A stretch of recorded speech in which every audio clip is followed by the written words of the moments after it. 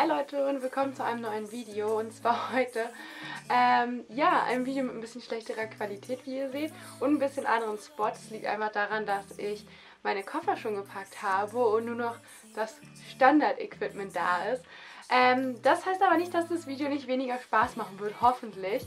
Und zwar möchte ich nämlich genau auch über das Thema mit euch heute reden. Und zwar möchte ich euch sagen, welche Bücher ich in den Urlaub mitnehme, weil ich habe endlich Urlaub und das heißt, ich habe auch ein bisschen Zeit zum Lesen und habe mir deswegen wieder Bücher rausgesucht. Die letzten Jahre habe ich im Urlaub irgendwie so wirklich so 10 Bücher mitgenommen und dieses Jahr dachte ich, übernehme ich mich mal nicht.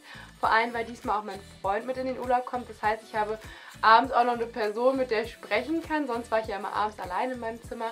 Und jetzt ist aber noch eine zweite Person da. Das heißt, ich werde wahrscheinlich gar nicht so viel zum Lesen auch kommen. Habe mir aber trotzdem insgesamt 3 Bücher und 2 Hörbücher rausgesucht. Die Hörbücher habe ich auch schon gedownloadet. Dann, dass ich entweder ihn nötigen kann, dass wir es auf der Fahrt hören, oder ich in ruhigen Momenten das alleine auch hören kann. Vor allem, weil Hörbücher mir halt immer noch viel leichter fallen als richtige Bücher. Bevor wir allerdings mit den Büchern starten, würde ich euch noch gerne sagen, dass dieses Video eine Werbung ist, wie ihr, ich denke mal, hier sehen könnt. Und zwar sponsert das Video wieder Bookbeat. Ich habe es ja jetzt die letzten Monate schon gesagt und ich werde es auch immer wieder sagen. Ich liebe Bookbeat, das ist einfach das Netflix für Hörbücher. Ihr wisst, ich liebe Hörbücher, es erleichtert mir momentan so viel und deswegen macht es mir wahnsinnig Spaß und ich empfehle es halt immer wieder gerne. Und genau, wenn ihr das auch mal ausprobieren möchtet, könnt ihr mit dem Code 1000 Pages einen Monat gratis Bookbeat mal testen, statt nur 2 Wochen. Und die haben halt eine riesengroße Auswahl. Ich blende es euch mal hier ein. Aber ihr könnt da wirklich tausende von Hörbüchern hören. Und das alles ist in 2 Abo-Modellen sortiert. Und einmal könnt ihr, ich glaube, für knapp 10 € immer so, ja, ich glaube, man kommt so auf 3, 4 Hörbücher raus, wenn man, je nachdem wie lang die halt sind. Und wenn man, ich glaube 14,95 ist das jedenfalls auch, und bei dem Modell kann man unendlich viel hören und das ist einfach genial. Ich höre ja super gern zum Einschlafen noch Hörbücher, deswegen ist das perfekt für mich. Und deswegen stelle ich euch auch als erstes mal ein Hörbuch vor, was ich gerne hören möchte, beziehungsweise was ich auch schon angefangen habe. Warum hier auch immer 0% steht, ich glaube, weil ich jetzt gerade beim so Snippets drehen, wie ihr vielleicht schon gesehen habt im Vorspann kurz, ein bisschen vorgespult habe und jetzt ist nicht mehr meine aktuelle Hörzeit. Ich glaube, ich hatte auch nur erst 2% oder so. Aber ich habe mir vorgenommen, von Lydia Benecke, ich muss darauf gucken, Psychopathinnen, die Psychologie des weiblichen Bösen zu hören. Und zwar bin ich wieder total im Mordlustfieber. Ich weiß nicht, ob ihr den Podcast Mordlust kennt. Und da ist ja Lydia Benecke immer mal wieder Gast, beziehungsweise redet ja auch, und generell ist sie ja als Psychologin der Kriminalität auch schon oft generell in so True Crime Sachen involviert, gerade in Deutschen. Und jetzt habe ich angefangen, dieses Hörbuch zu hören, beziehungsweise möchte es hören, so als Sachbuch, beziehungsweise nochmal was ganz anderes als meine ganzen Jugend-Fantasy-Bücher, die ihr gleich noch sehen werdet. Und darauf habe ich mega Lust und ich bin so gespannt und das liebe ich halt als Hörbuch, ne? So True Crime als Hörbücher oder halt als Podcast ist genial und deswegen will ich das unbedingt jetzt hören und das, was ich gehört habe, ist auch schon richtig geil gelesen und hat richtig Spaß gemacht. Also, wenn ihr Bookbeat habt, ich kann es euch echt nur empfehlen, dieses Hörbuch mal anzuhören. Bis jetzt, ich werde euch nochmal Update geben, wenn ich durch bin, aber das ist halt einfach so genial. Und das nächste Hörbuch ist, so eine kleine persönliche Liebe zwischen mir und David Safir. Ist, dass ich Mises Karma immer wieder hochlobe, dass ich generell David Safir unglaublich cool finde und irgendwie bin ich ihm nicht auf Instagram gefolgt. Und jetzt habe ich neulich ich habe halt bei Bookbeat seine Hörbücher nochmal durchgeguckt und war dann so, mal gucken, was ich da irgendwie höre. Und da habe ich neulich nochmal irgendwie auf Instagram gefunden und habe dann irgendwie auch Werbung gekriegt für die Ballade von Max und Amelie von David Safir. Das ist eine Geschichte von, soweit ich das verstanden habe, 2 Hunden. Und zwar trifft Max, der eine Familie hat, auf die Hündin Amelie, oder sie wird Nabe genannt. Ich bin noch beim Klappentext ein bisschen durcheinander gekommen. Jedenfalls trifft er auf eine Hündin, die einäugig ist und generell nicht so viel Glück im Leben hatte.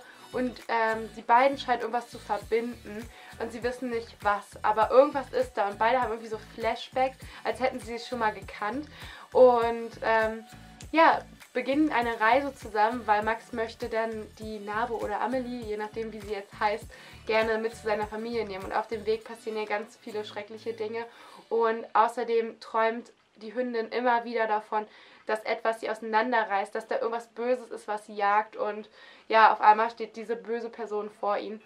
Und das soll eine ganz tolle Liebesgeschichte sein, halt zwischen Hunden erzählt. Und ihr wisst, ich liebe Hunde und ihr wisst, ich liebe David Safir. Deswegen zweifle ich absolut nicht daran, dass mir dieses Buch gefallen könnte. Und ich habe es mir jetzt runtergeladen und bin so gespannt darauf, wie dieses Hörbuch ist, weil ich weiß, dass David Safir Bücher immer gut gelesen sind und ich habe halt auch bis jetzt alle David Safir Bücher als Hörbuch gehört und jetzt würde ich gerne weitermachen damit. Und werde euch auch da berichten, aber ich fand es klang irgendwie ganz einzigartig, besonders und dachte, ich gebe dem mal eine Chance. Damit ich so ein bisschen Farbe in dieses Video bringe und ja, euch noch was zeige, was viele von euch sicherlich vielleicht auch interessiert, ist, dass wir am 30. August Book O'Clock haben wieder. Das ist ja unser Buchclub. Ich werde wieder mitmachen und wir lesen diesmal Loveless von Alice Oseman. Und ja, das ist das neueste Buch von ihr. Ich kann euch nicht so viel dazu sagen, nur dass es hier nicht so viel um Liebe geht. Ich glaube um Georgia, die noch nie verliebt war und auch nicht weiß, worum es da so richtig geht. Und dass sie denkt, dass sie asexuell ist. Und wer Alice Oseman kennt, weiß, dass sie alle Gender und generell alle Beziehungstypen und sowas einbezieht und super realistisch darstellt und das ist so cool und generell die Frau ist so besonders und ich habe auch bei Instagram unter einem Bild ein Quote aus diesem Buch gepostet und das fanden alle so toll, dass ich euch echt nur empfehlen kann, jetzt schon das zu lesen, nur weil es halt von Alice Oseman ist, aber ich kann euch nur nicht so viel dazu sagen, ob es mir jetzt wirklich gefällt oder nicht. Das werdet ihr dann bei Book O'Clock erfahren, wie gesagt am 30. August. Aber das möchte ich auf jeden Fall im Urlaub übrigens dann halt lesen, ne? Das klang jetzt so, als hätte ich es schon gelesen, aber habe ich nicht. Dann, ja, ich hatte irgendwie das Bedürfnis, 2 richtig fette Schinken mit im Urlaub zu nehmen, was so dumm ist, weil ich habe es ja am Anfang schon gesagt, ich weiß gar nicht, ob ich so viel lesen kann, beziehungsweise so viel Lust habe zu lesen, weil ich ja immer noch ein bisschen in der Leseflaute bin. Aber, Leute, ich nehme mit, jetzt kommt's, bis zum Morgen Mitternachtssonne von, ich will mal bis zum Morgengrauen sagen, aber bis zur Mitternachtssonne von Stephanie Meyer. Und zwar ist es ja das neueste Buch von Stephanie Meyer, beziehungsweise das Buch von Stephanie Meyer nochmal, also der erste Teil bis zum Morgengrauen, nochmal aus der Sicht von Edward.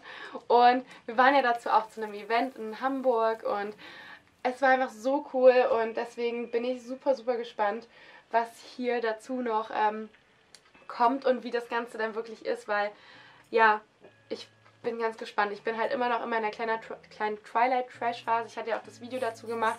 Übrigens gibt es auch alle Twilight-Hörbücher auf Bookbeat, wenn ihr darauf Bock habt. Ich hoffe immer noch, dass es das auch bei Bookbeat gibt, beziehungsweise davon überhaupt ein Hörbuch. Aber ich liebe das Cover im Gegensatz zu vielen anderen und ich bin richtig bereit, es im Urlaub zu lesen. Deswegen kommt das auf jeden Fall mit und wird auch angefangen zu lesen, weil darauf habe ich so mit am meisten Lust, neben dem Lydia Benecke Buch. Richtig kontrovers, weil beide Sachen so voll anders sind, aber ja, darauf habe ich halt richtig Lust. So, und last but not least habe ich immer noch nicht, komisches Wesen, wieso ist eigentlich umgeknickt? Wieso ist es nicht mehr so pretty? Aber okay. Habe ich immer noch nicht Panem X gelesen, beziehungsweise beendet. Ich stecke da drin mitten fest und ich finde es auch echt gut, aber irgendwie kam ich nicht voran und deswegen ist das so das nächste, was ich gerne lesen möchte, beziehungsweise auch mit im Urlaub darf, damit ich halt, ja, endlich mitreden kann, vor allem weil Panem halt echt meine Leidenschaft ist. Also Panem Twilight war dieses Jahr ja so ein kleines Nostalgiejahr und deswegen, ja, möchte ich es unbedingt mitnehmen und hoffentlich beenden. Ich glaube noch nicht daran, dass ich alle beende, aber ich habe noch so ein bisschen Hoffnung. Genau, das sind die Bücher, die ich gerne mitnehmen möchte oder beziehungsweise auch im Urlaub gerne lesen möchte. Mal gucken. Ich habe jetzt 2 Wochen Urlaub und dann nochmal 2 Wochen, weil wir dann nochmal mit der Familie von meinem Freund wegfahren und ich weiß nicht, wie viel ich denn wirklich lesen kann, aber ich möchte es auf jeden Fall probieren und werde euch auch so ein bisschen updaten und ja, das war's auch schon mit dem Video. Wie gesagt, wenn ihr Lust habt, Bookbeat zu testen, könnt ihr das super gerne machen. Ich kann es euch echt nur vom Herzen empfehlen.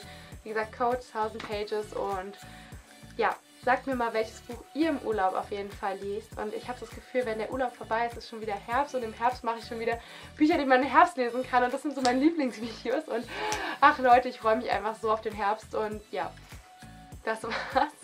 Falls ihr das Video ganz cool fandet, auch wenn die Qualität ein bisschen blöder war als sonst, auch der Ton vielleicht nicht so geil war, vielleicht auch eine Uhr im Hintergrund klickt, könnt ihr mich trotzdem gerne einmal hier abonnieren. Ich würde mich super freuen. Und hier noch ein Video gucken, was vielleicht eine bessere Qualität hat. Auch über ein Like und einen Kommentar würde ich mich mega freuen. Und ja, ich wünsche euch einen super schönen Tag und wir sehen uns dann hoffentlich bald wieder. Ciao!